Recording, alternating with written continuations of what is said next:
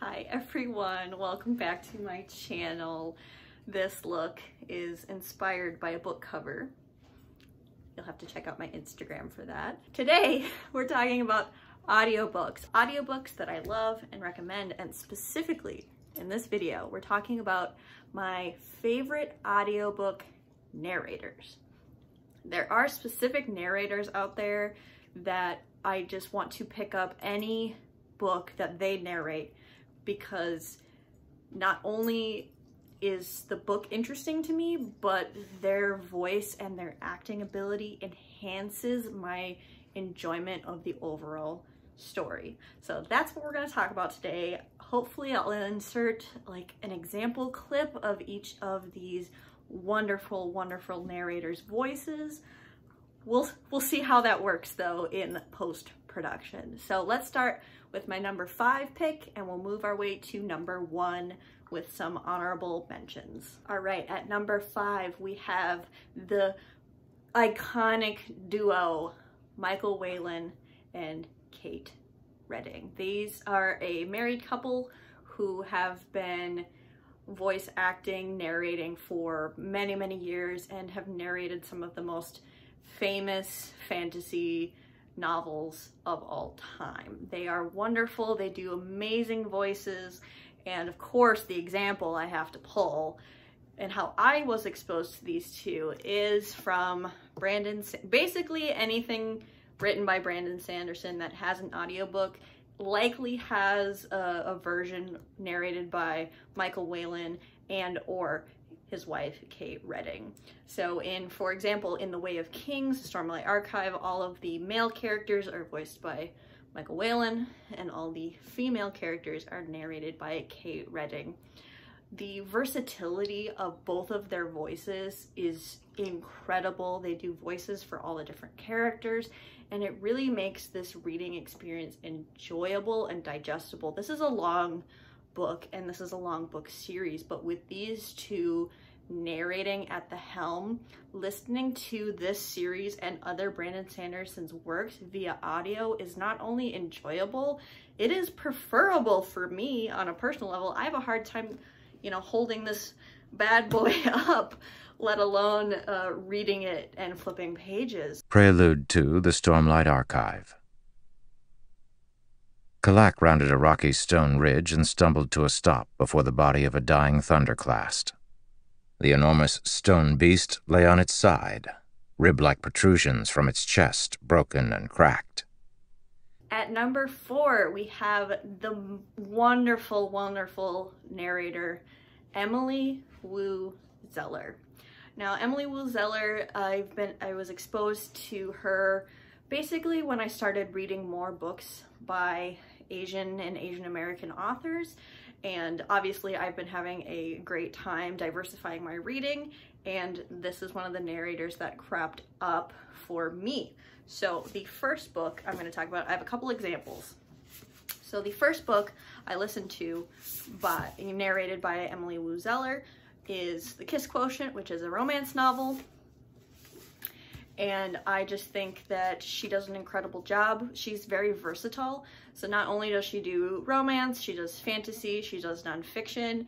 And I'm looking over here because that's where my notes are. She has almost 500 audiobooks, narrated works that she's done. Kiss Quotient being one of them. We also have an adult fantasy, The Poppy War, which she does fantastic with. And also the other example that I have is This Is How You Lose the Time War. So there are 2 narrators for this audiobook, and she is one of the characters. And I think the back and forth between her and the other narrator are fantastic in this sci-fi novella female romance. I just think Emily Woo Zeller does an amazing job narrating, and she is my number 4. Part 1. Chapter 1. Take your clothes off. Rin blinked. What? The proctor glanced up from his booklet. Cheating prevention protocol. He gestured across the room to a female proctor. Go with her if you must. Rin crossed her arms tightly across her chest and walked toward the second proctor. Number 3 is Bonnie Turpin, spelled Bahani-Turpin. I love Bonnie Turpin. I get so excited when I'm just like in my library and I pull up a book and it's by Bonnie Turpin or narrated by Bonnie Turpin. I automatically want to read it or at least give the book a chance. She has a ton of nonfiction, a lot of young adult fantasy, and you know, that's kind of how I was exposed to her. A lot of the times she narrates for Black authors, which I love supporting all types of authors, and I am working very hard to read more authors of color, and so Bonnie Turpin naturally pops up. So the one physical copy of a book that I have that she narrates is actually Sight Witch by Susan Dennard. The main character is Black in this book, and it's a pretty short story, but Bonnie does the voice and the narration for this book. Introduction. So you want to talk about race. As a Black woman, race has always been a prominent part of my life. I have never been able to escape the fact that I am a Black woman in a white supremacist country. My Blackness is woven into how I dress each morning, what bars I feel comfortable going to, what music I enjoy, what neighborhoods I hang out in. The realities of race have not always been welcome in my life, but they have always been there. My number 2 is Robin Miles.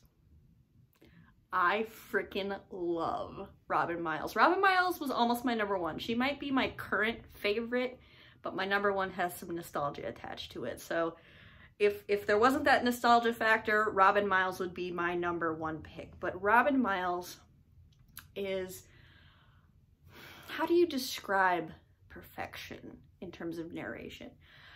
I was introduced to Robin Miles' narration with the Broken Earth trilogy, one of my favorite series by N.K. Jemisin. I think she enhances that story so much. Robin Miles has like 400 audiobooks that she's done. It's incredible. She does a lot of nonfiction as well as fantasy, you know, lots of POC work. Another example is The Seven Husbands of Evelyn Hugo. She is one of the main characters. She's not Evelyn, she's the journalist in that one. So like the frame narrative is the journalist. She does an excellent job with that. Can you come into my office? I look around at the desks beside me and then back at Frankie, trying to confirm to whom exactly she's talking. I point to myself. Do you mean me? Frankie has very little patience. Yes, Monique, you. That's why I said, Monique, can you come into my office? Sorry, I just heard the last part. Frankie turns, I grab my notepad and follow her. There is something very striking about Frankie. I have 2 honorable mentions before I get to my number 1 pick, and the first one is David Tennant, the actor, but you know, that I know from Doctor Who, actually narrated a series of children's books by Cressida Cowell. The How to Train Your Dragon book series is narrated by David Tennant in his cute little Scottish accent, and those books are just so fun, and he has such a fun time. You can tell he has such a fun time narrating those books, so I want to give him a shout out.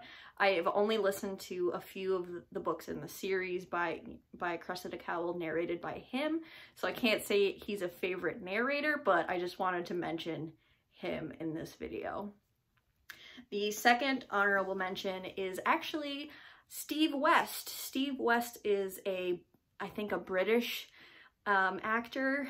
I don't really know a ton about him, but I've listened to several audiobooks narrated by him, or partially narrated by him, and have really enjoyed his voice. I love British accents, first of all, so that lends itself to it, but he was the voice of Elias in An Ember in the Ashes, and he also was part of one half of the narration in Strange the Dreamer by Laini Taylor. So two YA series that I really, really love.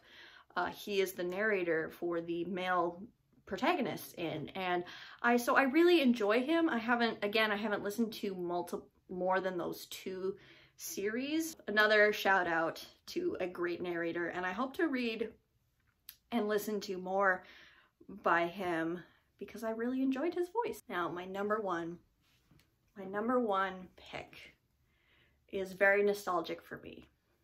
And this audiobook narrator was my very first audiobook I'd ever listened to. I remember very clearly my sister borrowed this audiobook on CDs from the library, and we listened to it together.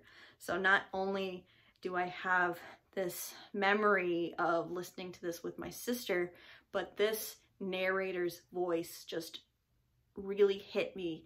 I think I was 10 or 11. It was really powerful, and it made me fall in love with audiobooks. And I continue to love audiobooks clearly to this day. That narrator is Tim Curry. Tim Curry, the wonderful actor that he is, has several audiobook narrations under his belt. The one that I listened to first was Sabriel by Garth Nix. This narration is so magical and beautiful. Tim Curry's voice, just point blank, is beautiful and haunting, and he does so many great voices. He's such a talented actor, and it really comes across in Sabriel with the different characters. I think he does a fantastic job. Like I said, if Tim Curry didn't have that element of nostalgia, I think Robin Miles would be my number one. Prologue. It was little more than 3 miles from the wall into the Old Kingdom, but that was enough. Noonday sunshine could be seen on the other side of the wall in Ancelstier, and not a cloud in sight. Here, there was a clouded sunset, and a steady rain had just begun to fall, coming faster than the tents could be raised. That is it. Those are my top 5 audiobook narrators, plus some honorable mentions. Do you guys listen to audiobooks? If so, who are some of your favorite narrators? I would love to know in the comments down below. Thank you so much for watching, and I will see you in my next video.